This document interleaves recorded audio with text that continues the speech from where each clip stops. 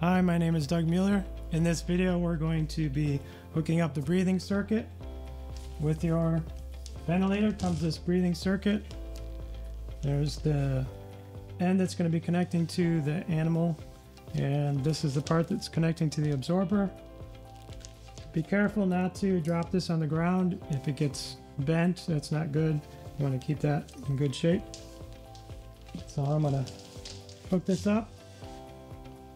You're going to have to do kind of a pushing and wiggling motion to get these on in place.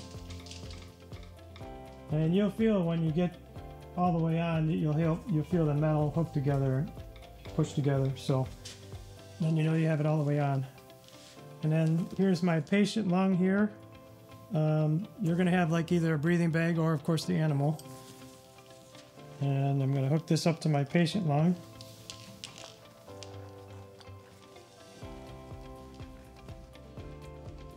Here's your lure fitting for measuring the pressure in the line. I'm just going to put that right there. So basically that's all set up, and once the ventilator's running, the bellows will come up on this, and opposite, the animal lung will go up and down in here. So that's basically your setup to your animal.